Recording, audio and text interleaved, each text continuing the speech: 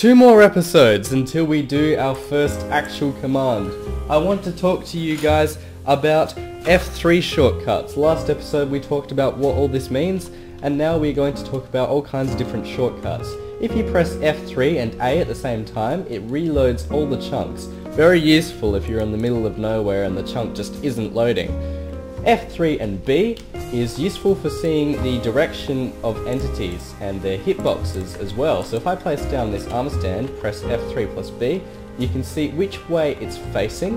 So that's that blue line that's sticking out. So, well, apparently it's all facing the same way for some reason, but you can also see where their head is, and this white stuff is their hitbox. So even if I kind of hit next to it, you can see that it still hits it even though I'm not really directly hitting it, because the texture doesn't really matter.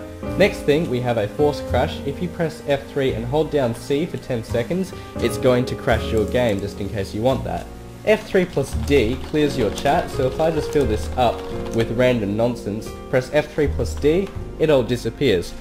The next one, probably the most important thing, is seeing item IDs. Now, as I hover over these items, you can't actually see their IDs. However, if I exit out of here, press F3 and H, and go back into here, you can actually see what kind of block it really is, or what the ID is. Now, this is very, very useful because you can't memorize all this stuff, and it's useful to just have right here. And as you can see, you learn that things like a bone meal is actually a die with a damage value. Now, what do I mean by damage value? Well, that's those two numbers you see next to it. The first one is the main ID, and the second one is the damage value. So you'll notice that these all have the same ID because they're all die, except that final number is different, so that determines the die texture and color and function. The next one is F3 plus P, just toggles whether or not the game pauses when you lose control of the window.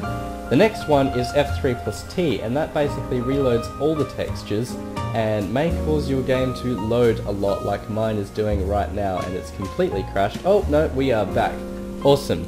And so we get F3 plus S. Sometimes your sound breaks, and again this also takes some time to generate, but sometimes your sound isn't working properly, and F3 plus S will fix that rather than having to quit the whole game.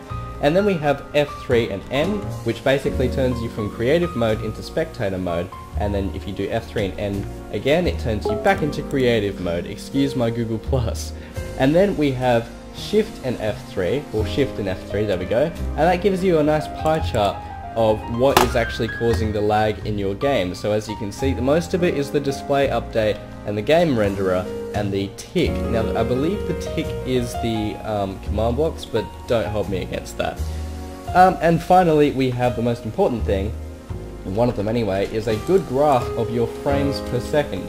So right now I'm sitting at a nice 30, well it's not that nice for some of you guys out there, but if I absolutely lag the world, you will see that it starts to spike.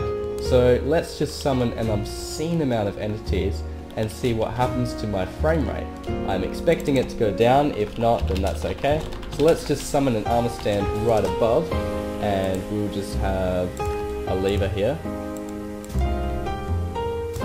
Alright, and you will see that as more and more armor stands are summoned, my frame rate will start to go down.